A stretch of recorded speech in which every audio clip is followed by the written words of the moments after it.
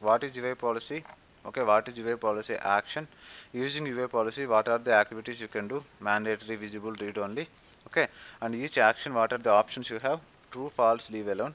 Okay, and what is the significance of all these fields? What is reverse if false? What is on hold? What is inherited? The inherited can be asked in different way also. Okay, maybe like this way also they can ask. What is global? Okay, so what is primarily UA policy? Nothing. This is what they will ask, and when you are explaining it, explain with two examples or one example minimum. Our example is like resolution notes on incident table.